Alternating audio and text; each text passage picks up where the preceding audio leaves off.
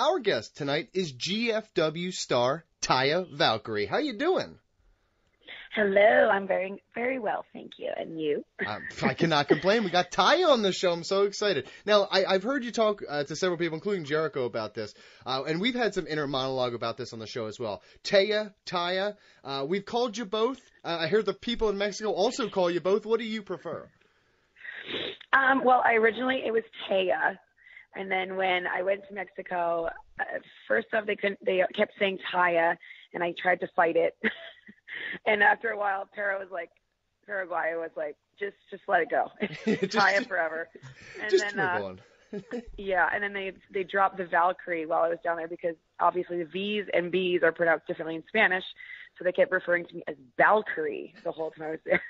Yes, so it's nice that I got my last name back now. Yes, we had Rob Van Dam, we had Alberto Del Rio at one point. He kept calling Rob Van Dam Rob Van Dam, and we're like, "Who the hell are you talking about?" RBD. RBD. I was like, no, RBD. I'm not okay. we won't do that. Okay, well, on September 7th episode of Impact Wrestling, you made your GFW debut with a grand entrance and an attack on Rosemary. What ultimately went into your decision to sign with GFW, and what was the signing process like? Well, I've been wanting to, I'm constantly trying to expand, where I'm wrestling, who I'm wrestling from, and as well, looking for the best female wrestlers everywhere, you know what I mean? And Karen and Jeff had known me for over, 5 years. They were to come down to Mexico and work for AAA all the time, and Karen and I would laugh, and she would always about, me coming to work with her and do projects with her and stuff, but I just couldn't. And so, it was really an exciting thing to be asked to be part of it, and I'm just really happy and excited to see what happens. And it's a different opportunity, it's a totally different demographic than the Lucha Libre crowd, and I get to wrestle some girls that I've never worked with before, and it's a new challenge for me, so I'm very excited. Mike Chiori, next question. Well, you and Johnny have worked great together in Lucha Underground as part of Worldwide Underground, and now that you're both in GFW, I think that there's inevitably going to be some questions about whether or not you guys are going to team up there as well. So for you, what's your personal preference between either keeping that alliance alive in GFW or both of you just kind of doing your own thing there? Throughout my entire career, I've always been part of factions and stuff. For example, so I was Perros Del Mal in Lucha Underground. I'm part of the Worldwide Underground, and this opportunity in GFW allows me to stand up on my own. You know what I mean? It's exciting because it's something I haven't done before, and I think you never know what the future will hold. I'm so happy with the way that Johnny Impact is doing, in GFW and what he's doing on his end. But I'm very also excited to be kind of showing that I can be on my own and hold my own by myself. So it's different and it's challenging. You never know what the future will hold and see what will go on as far as John and I working as a group or as a pair together. But for now, I'm really excited to just Taya Valkyrie and proving that I can do it by myself. Brandon Galvin? Well, your GFW debut featured an incredible entrance. So what went into setting that up, and what type of creative input do you currently have or think you'll have moving forward at GFW? Well, Taya as a character has just, I just find her to be like another side of myself, you know what I mean? And it's really cool to now have Taya Valkyrie and GFW be so different than Taya that you see on Lucha Underground every week. So, I was the longest reigning Reina de Reinas champion, which is where the queen stuff comes from, because obviously Reina means queen of queens. So, and I'm a Norwegian background. I think that the Taya Valkyrie that you're seeing now is just this dominant force, goddess, queen, bitch, if you want to put it in any other words, that is just coming to dominate, you know what I mean? So creatively, I always come with my own ideas, and everyone's been super open to, the way my ideas and everything that I've come up with so far. So hopefully it keeps going that way. You enter a GFW women's division stacked with stars like Gail Kim, Rosemary, Sienna, Allie, and more. You talked about how you want to face some of these women you never faced before. Who are you most looking forward to squaring off against, and what are your ultimate goals now that you're in GFW?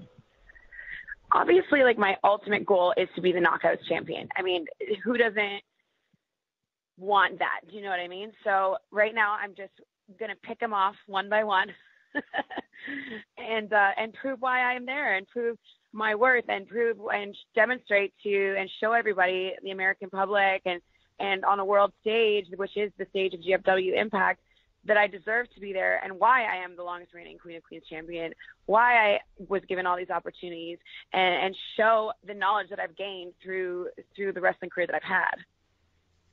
Mike Chiari? There's been so much buzz surrounding women's wrestling in recent years, and one thing that really seems to be taking the wrestling world by storm right now is the Mae Young Classic. For you, what are the impressions that you have of that tournament, if you've been following it at all, and what kind of impact do you think that could potentially have on women's wrestling globally? Well, I was actually at the final last night here in Las Vegas. I'm in Vegas right now.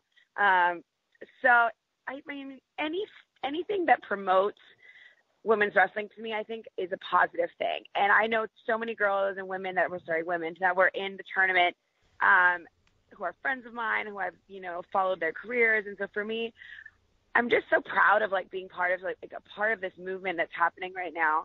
And I do come from a different side of it. I'm coming from the Lucha Libre world and stuff, but I'm just really excited to see what happens and seeing that, women are we main event now. You know what I mean? Like, we're not the arm candy. We're the ones breaking down barriers, breaking the rules. And I think the Mae Young Classic is just another part of that. And so, I mean, I'm just happy that more eyeballs are more people are seeing what women's wrestling is and taking it seriously and not viewing us as a joke.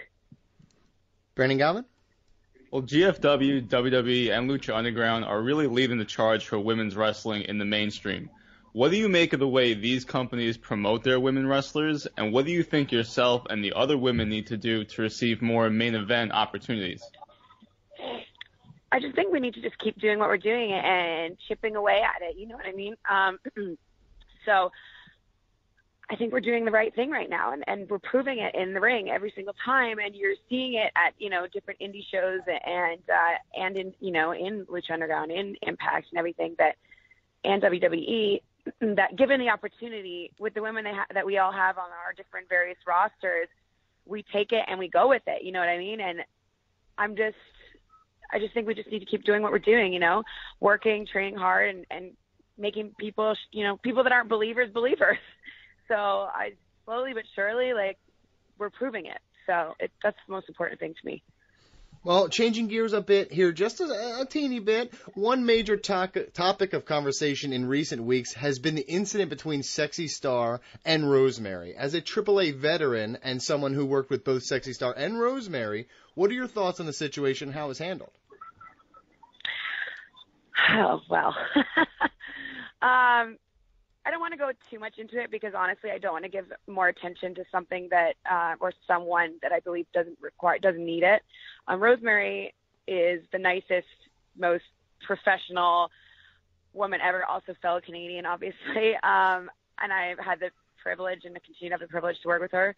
I was so embarrassed and disappointed watching that match on a whole, not just the finish, but the whole thing. Because I consider myself, the face of, as an international woman, I like the face of what women's wrestling is in AAA. And I don't know, I was just so embarrassed. I think that's basically all I can say about it, because it just was so ridiculous to me, uncalled for, unprofessional. And I was so disappointed, and I continue to be disappointed about it. But I just feel like we all have to just be you know what, this happened. This will never happen again. Do you know what I mean? I hope to God this never happens again. I experienced similar situations in my 5 years of being in AAA with different female wrestlers there and on the indies throughout Mexico, because I am Canadian. I look different. You know what I mean? It's crazy to me, but it still exists. And there's still people that just are, out for themselves. So it is what it is. I'm so happy that Rosemary is doing better and stuff, because I can't wait to kick her ass. Perfect. Mike Chiari? There continues to be a lot of interest and support for Lucha Underground, especially with Ultima Lucha coming up soon, but I think there might be some concern from fans about whether a fourth season is going to happen. What would you like to see happen with Lucha Underground moving forward, and also what's your expectation with regard to whether there's going to be a fourth season? I mean, Lucha Underground changed my life. You know, I mentioned it in Jericho's podcast too. Like, it's where I finally branched out to wrestling in the States. It's where I met my fiance. It really changed my life. And so for me, obviously, I want to see season 4. We have so much fun when we're filming, and the creative team, the entire roster, we just create magic. You know what I mean? During those tapings. And I mean, I just want to do it again. You know, who doesn't? So hopefully, you know, the fans keep watching it, keep supporting Lucha Underground, and let's hope to the Lucha gods that we get to do a season 4. So far, we don't really know what's going on exactly, but I'm really, really positive that with something that is as special as Lucha Underground, we'll be able to do it again. Oh my God! I am a sigh of relief from me over here, because I was like, I don't know if there's going to be a season 4, but I hear a lot of people being very confident about it. So I got my fingers crossed with you. I am very confident. I don't know. I still don't know, but I just have faith.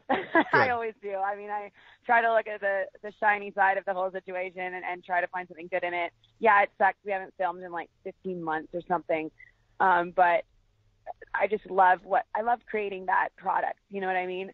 And it's so different from GFW. It's so different from WWE. It's something new and exciting. And I get to, you know, now I get to be 2 characters. I am still under the name Taya, obviously, but I truly believe that Lucha and GFW are so different, and it's really cool for me to be part of both. So we'll see what happens moving forward, and hopefully season 4 happens sooner than later. Brandon Gavin, final question. What are some of the main differences you've noticed so far between GFW and other promotions that you've worked at? Well, I've been this in GFW for like a second. So but honestly, it's just like such a really positive work environment. I felt like, I mean, Lucha also is just an incredibly positive work environment, but I had just felt like the entire women's locker room was just so cool and awesome, and really invited me in with open arms, you know what I mean? And I think that speaks volumes for the entire roster, and also the team behind the scenes, you know what I mean?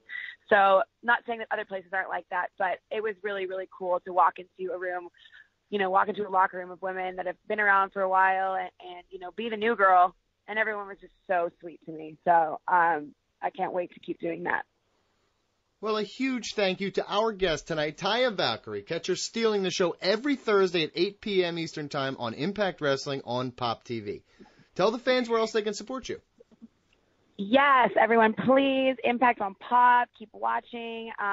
There's so much more coming from La Güera Loca. So you can find me on Facebook, facebook.com/Taya Valkyrie, as well as on Instagram and Twitter, the Taya Valkyrie. Another huge thank you. Good luck moving forward. Thank you so much for having me, guys.